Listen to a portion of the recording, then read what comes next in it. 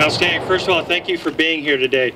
Thank you for being here to honor two of America's finest. We wanted a way for our airmen to be able to connect with that time.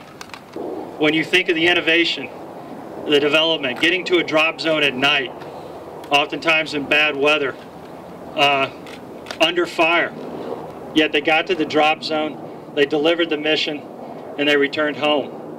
But we always have to remember, not everyone returned home.